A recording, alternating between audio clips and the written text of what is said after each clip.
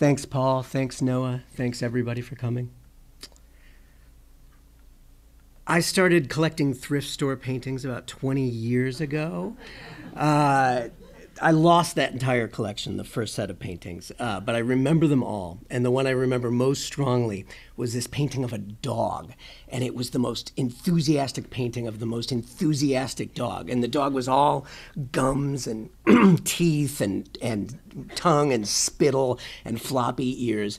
And the artist had, a beginning artist had just started toward the top of the canvas and done this head and then started doing the neck, and the neck came down, and then there was too much room, and so the neck just kept coming down, and it was like a hand puppet or a giraffe. But looking back on it, it captured dogginess just better than any painting I've seen before or since. It was dog. I like original paintings by absolute beginners who've thrown themselves into the project, often getting themselves in over their heads, making mistakes. Sometimes they capture something elemental about their subject, but more often they're capturing something elemental about the process of making art, the process of taking risks and making mistakes. Hands are difficult. This is from the Women with Bear Claw Hands series that turns up repeatedly if you watch Sparky's. I dislike the term bad art. I think if my reaction to a painting like this is to point at it and say, that's bad, I don't think that's an interesting reaction. And these paintings are so interesting to me. The best ones do the opposite of provoking a good-bad judgment. In fact, they overwhelm my critical faculties. They leave me stunned, wondering.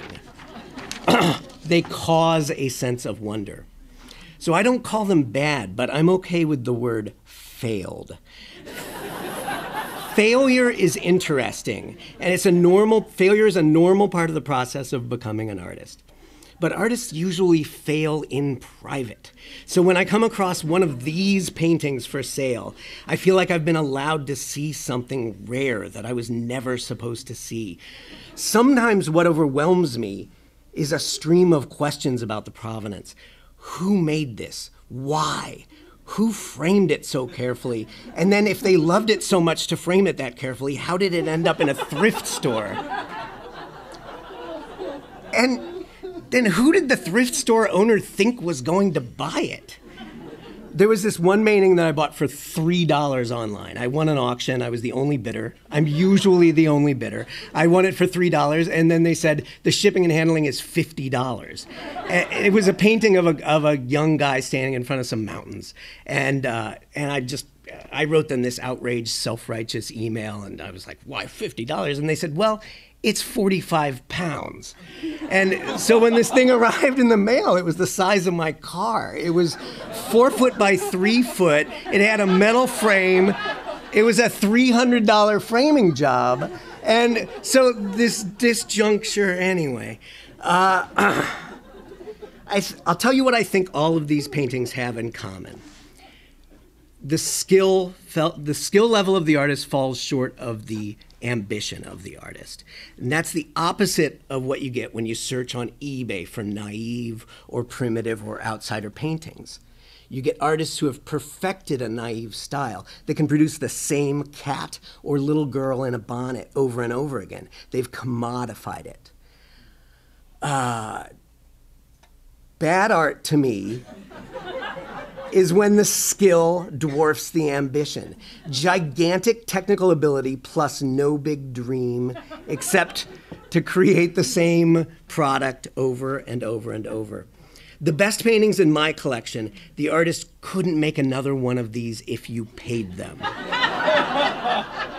They are the only one. They are the only one of whatever this is. It is the opposite of a product.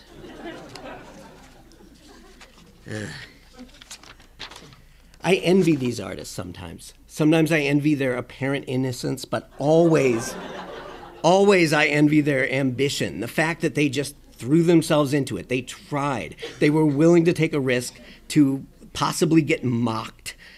Someone might point at them and say, "That's bad." It's easy for me to remember that they are all more technically skilled than I am. Total lack of skill combined with total lack of courage to try and improve. It's probably another reason I chafe at the term bad art. I would have to work for a long time to rise to the level of what people are calling bad art. Anyway, I have to wade through about 1,000 paintings, literally. 1,000 cats and little girls with bonnets and clowns to find just one that makes me stop and say, what is going on here? I love that feeling. I worry sometimes that, that I should be doing this all the time, because if I'm just hanging out with my family or reading or something, what if there's a painting like this out there for $3? There's only one of them in the world. What if I'm missing out on that by not looking for paintings all the time? Sparky's just got its 100th painting this month. Each one of these 100 was at some point just my favorite thing in the entire world. When they nail it, when one of these paintings nails it, like this one does, this is America, I'll leave you. This is my absolute favorite painting in the collection. I want to live in this painting. Check out the hands. Hands are difficult. Thanks.